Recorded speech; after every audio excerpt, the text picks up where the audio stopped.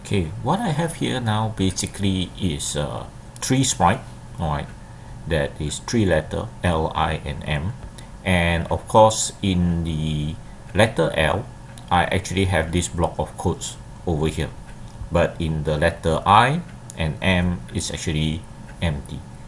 Right, and what this code actually do here, this little block, right, is to actually rotate, right, the letter.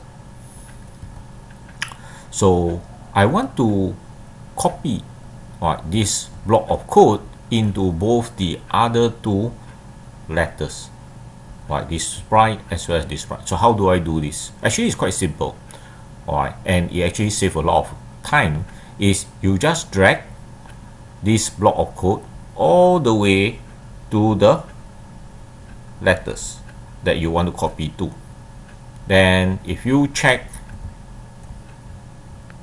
this letter now, you will find that your code is inside. See?